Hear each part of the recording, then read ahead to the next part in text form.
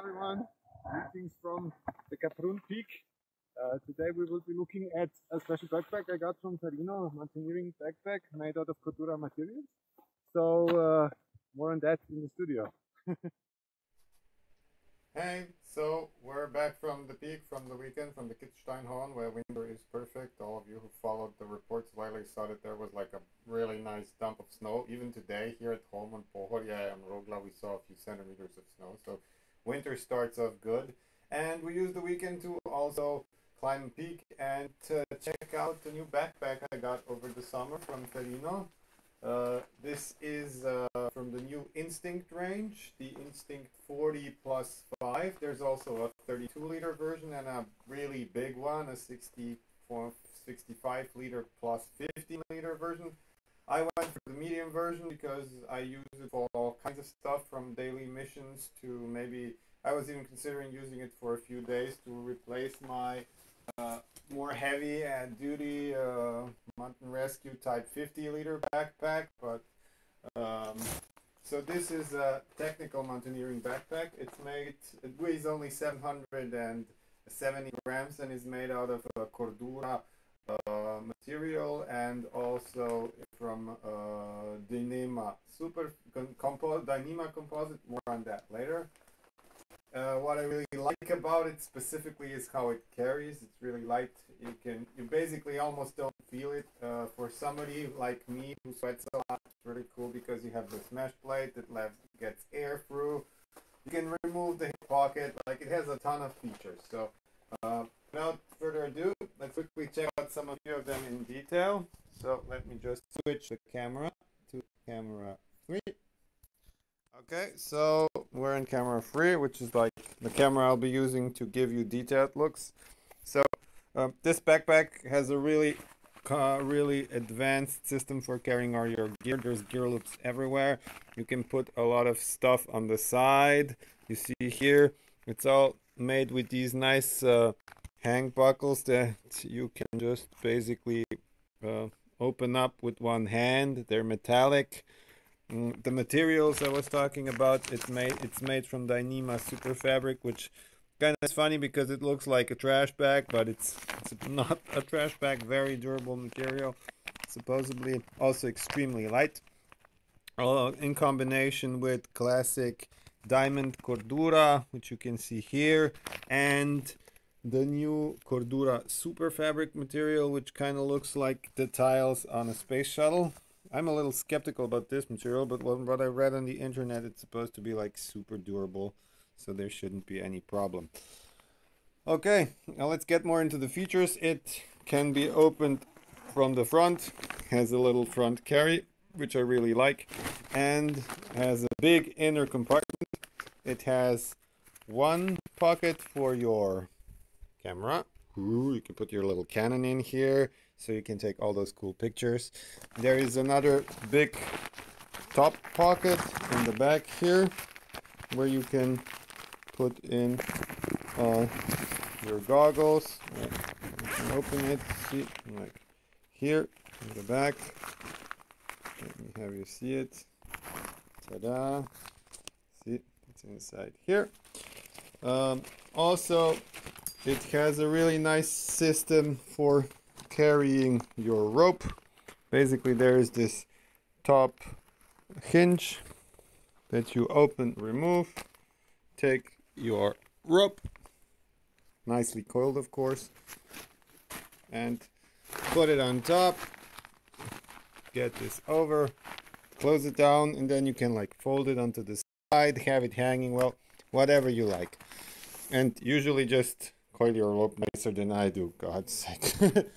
Okay, the other thing I also really liked about this backpack is how you can have your ice axes. Like with the other backpacks I have, okay, with the exception of course of the upright Ferrino one, like the avalanche one, there was always like a bit of a problem with the ice axis.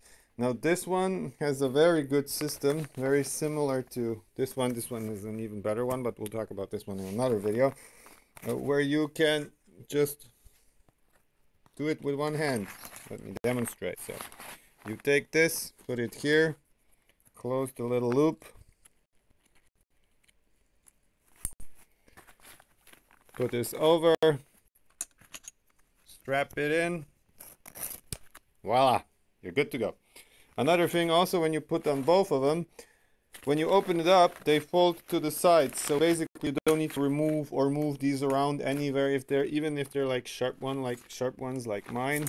And you can take them off with one hand, which is like really handy if you have to be like quick. See, it's just like zip, zip, zip. Okay. Another feature of this backpack I really like is the mesh pocket. You see now, let me show you a little bit more in detail. You have this air mesh that goes all the way back to your back plate. It's really nice, like it's some kind of foamy plastic material. I don't know what this is. And this you can, as usual, move. There's even more gear loops here, like the gear loop system is very complicated. And another thing that I really like is how you can put an A-frame on skis. Like, you don't need to worry about it abrasing your pack in any kind of way, because you have the nylon cordura, and then on the side it goes directly to the bucket. So basically when your ski is in here, you're not even touching the Dyneema material, which I was a little worried that would be more of a prudent to ripping if you put basically a knife to it, like ski edges. Okay, one more thing that's really nice is also that you can open it from the top. The mechanism for this is you have like these two release straps on the side, 1 and 2. You open it up, fold it up like this, and suddenly you have 5 more liters of room. It's all kind of water sealed, so basically you just need to take this, open it up, and voila, you have top access to the whole compartment of the backpack. And inside it you can also see there are these, okay, first there's the what to do in an emergency with the helicopter signs and the whistle signs. By the way, you also have a whistle on it.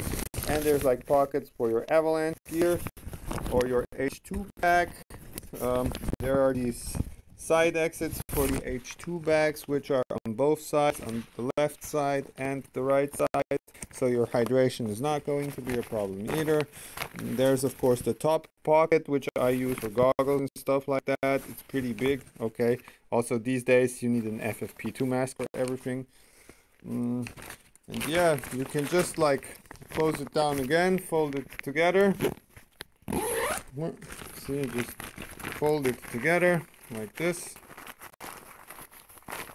Take this top strap, which you can use for fixing it.